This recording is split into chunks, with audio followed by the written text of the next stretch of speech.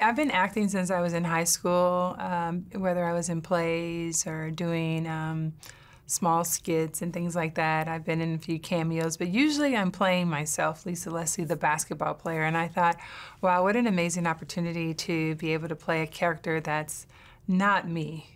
Somewhat, to play an 80-year-old woman, I thought that would be an amazing challenge. And then there was basketball involved, so I thought that was kind of, that's a no-brainer. I could obviously do that, but just the challenge of being someone else. So having the opportunity to be Betty Lou for me, I thought it was wonderful.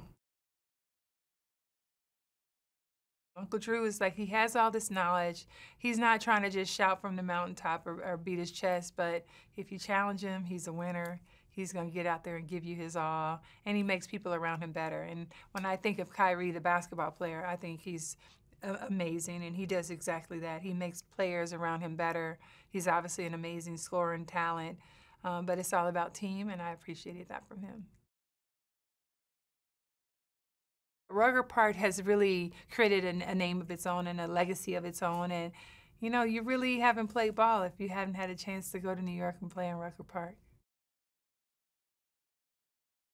There's characters that you can really identify with where you like, it reminds you of someone.